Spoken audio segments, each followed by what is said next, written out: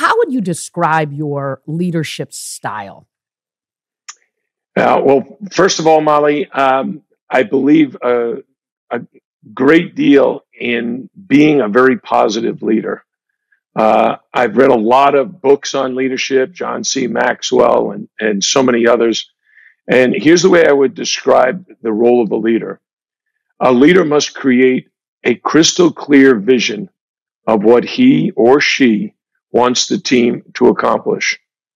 Then the leader has to have the ability to motivate and inspire, and then empower the members of the team to reach far beyond what they are capable of doing.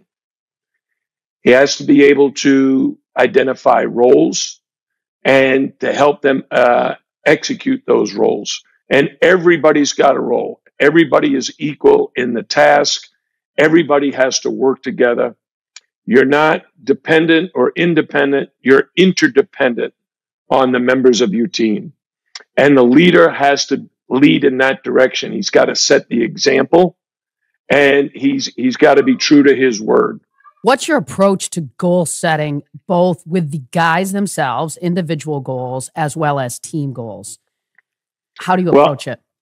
The first thing I do is I meet with all the players individually before the season, and they all have individual goals they want to accomplish. But as I explain to them, our team goals have to supersede your individual goals.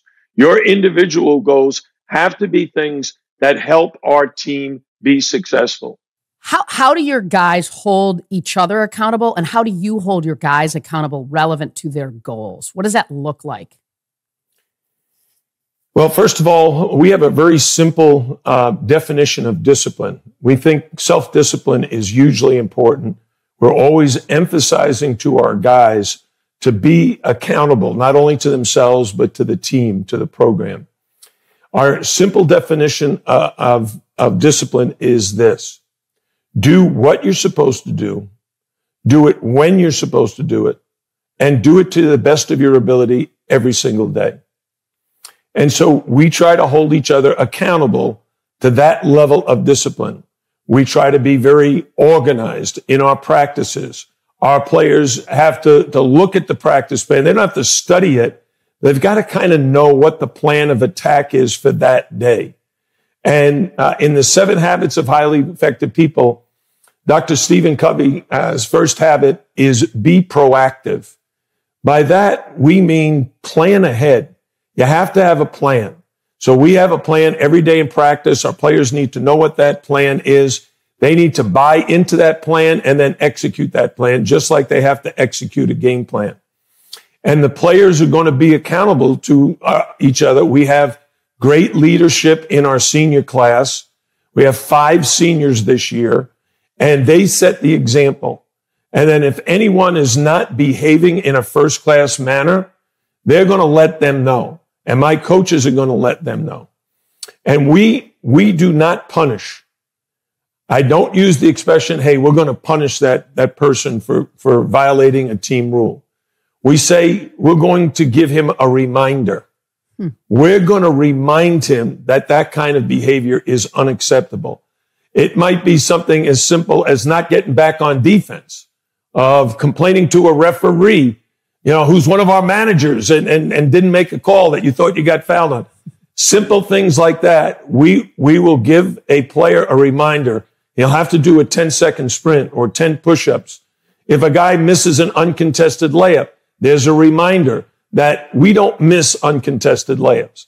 And so the discipline has to be there. It has to be consistent. And the players have to remind each other that they have to execute every single day. When I became a coach, I started to realize I could do it as a coach, and I start visualizing the game in my head before we ever play the game. How is the opponent going to play defense on us? Are they going to switch ball screens or trap ball screens? Are they going to front the post? Are they going to deny wing passes? And as I would visualize that, I would share it with the team and let them know the mental side of the game is so important. We say mental is the physical as 4 is to 1. 4 times more important that you are mentally engaged and understand so you can execute. If you're not making good decisions because you don't know what the opponent is doing, then you're going to lose that game. You have to be very well prepared. So I always encourage my players to visualize. What keeps you motivated, Coach? What keeps you motivated year after year? Yeah, Molly, I love coaching. I started coaching in the 9th grade. My high school coach, Jack Kern at Archbishop Malloy High School, called me into the office right after Christmas. We were 7-0, the freshman team, but our coach quit.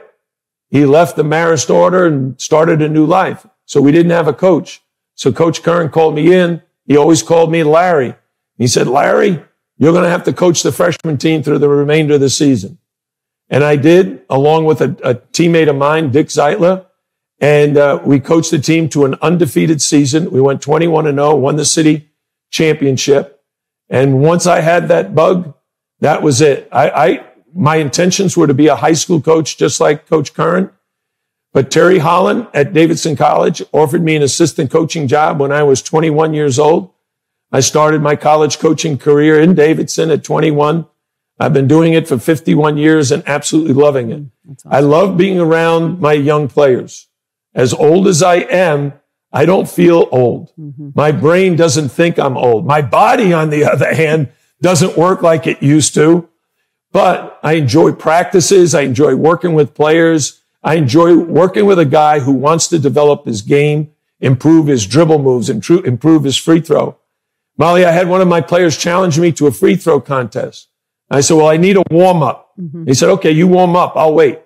I made 39 in a row. And he said, hey, Coach, I forget the challenge. I bet he did. What's your best piece of leadership advice that maybe you received or you'd give to someone else? I tell every young coach who plays for me and every manager, grad assistant, anybody who's around me, the old saying, it's not what you know, but who you know. I would tell them, make friends with everybody. Have the largest network of people that you can reach out to, because you're always going to need help. I do not hesitate to reach out to people to help me in my program, mm-hmm. whether it's a Dr. Bob Rotella or a former assistant like Eric Conkle, who's now the head coach at Tulsa, or anybody in the business world who I've gotten to know, politicians who I've gotten to know. But I think the most important thing, I have right around 5,000 contacts in my phone. So whether it's an NBA coach or general manager or assistant or scout, I pretty much know who I want to reach out to when I need help with something. Mm-hmm.